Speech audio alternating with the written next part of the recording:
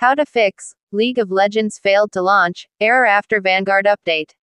Follow this method. Find League of Legends folder, right-click on Properties to Security. Allow all the permissions like in the screenshot below.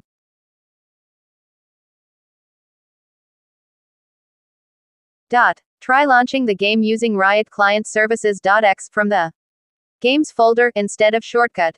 Delete and reinstall both LoL and Vanguard. Turn on UEFI and TMP 2.0 settings in BIOS. Open Windows folder, locate VGK boot status.dat file, and delete it. Create a backup file before this.